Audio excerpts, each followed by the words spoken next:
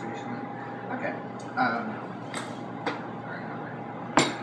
Hi. Evan, I'm the Associate Director of Truth Wins Out, and I'm sitting here with a face that you all probably recognize, Mr. Dan Savage. And we're sitting in... Fly. Yeah. You're attracting flies now. We're sitting in the lovely Rizzo's Diner in Memphis, Tennessee, and Dan was nice enough to come and sit down and answer a couple of my questions and say hi to all you guys. So anyway, Dan, I wanted to talk to you real fast. You know the work that we do with Truth Wins Out. Mm-hmm. And where we are kind of in the movement right now is we've got 54% of the country supports marriage equality according to a lot of the polls, and senators are kind of falling all over themselves to endorse it, but at the same time, we still have the situation where you've got gay kids who might live in a house filled with religious fundamentalists or something like that, where they're not experiencing this openness that a lot of the country is. But they're hearing the news, Yeah. It used to be, we talked to gay guys in the 70s, 80s, often what you hear about their experience of being children when they were young gay kids was they thought they were the only one in the world. Yeah. The only boy on earth who felt this way about other boys. Nobody grows up anymore believing that, unless they're being raised in a basement on a Mormon compound in Utah somewhere. No queer kid grows up thinking they're the only boy on earth who feels this way about other boys, or the only girl on earth who feels this way about other girls. And so even kids who are in bad circumstances, the news is reaching them. Think back to Harvey Milk's "You Gotta Give Him Hope" speech, where he said there's some kid in New Mexico or somewhere who realizes he's gay and figures he has two options. One is a life in the closet or suicide. And he opens the newspaper and reads about this guy gay guy getting elected to the city council in San Francisco, and he's got another option now: move to San Francisco. Right. And so there are kids out there who are in bad places in bad circumstances, but they realize, I think, more and more that they have options.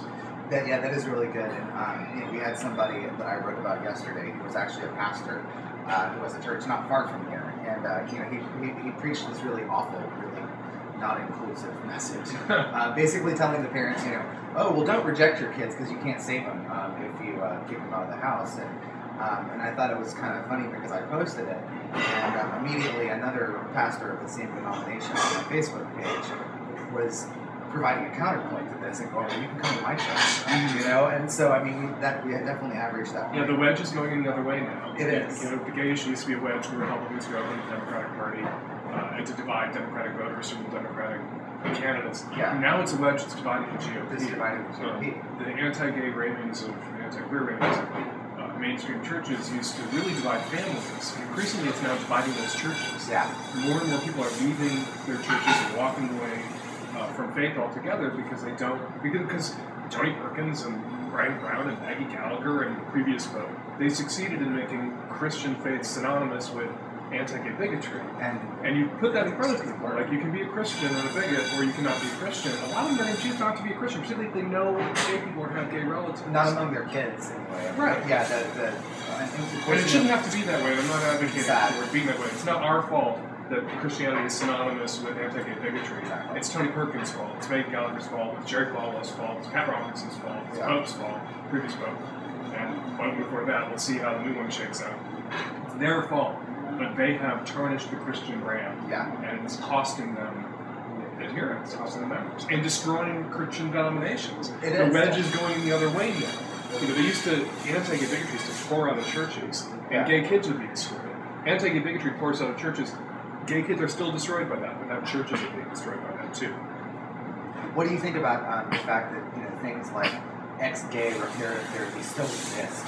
That's kind of what we started, with Truth Wins Out, and of course we're expanding now because luckily they're kind of being vanquished one by one, but it still exists, and there are still parents that are doing that. You're a parent. It may still exist. It may always exist. Yeah. In the same way that fake abortion clinics that provide no abortion care services exist and will always exist, because there's a lot of people who are effing crazy and they have a lot invested in the lie that sexual orientation is a choice, and they will fund these organizations, NARTH and other bullshit organizations, that prove that. And there's a lot of desperate, idiotic parents. A congressman in Utah who's forcing his gay son into a parent therapy. Exactly.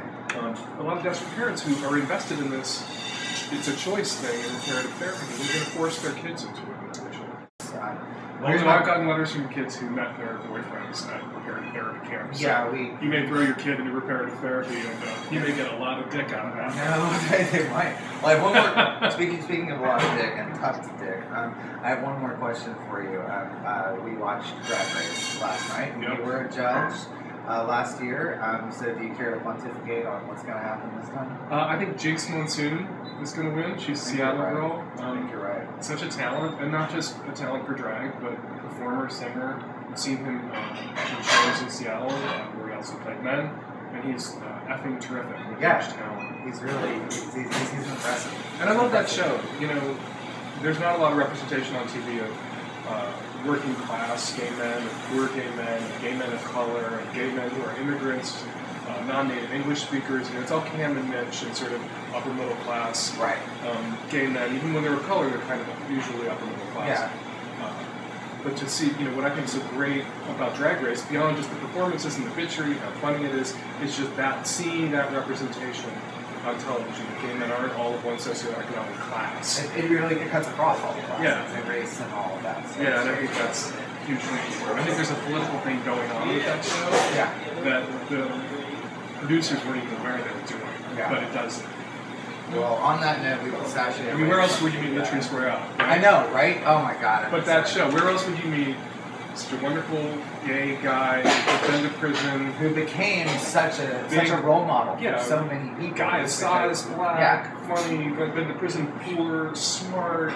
And showed them that they could have this amazing attitude and really triumph. And you couldn't create a Latrice Royale No.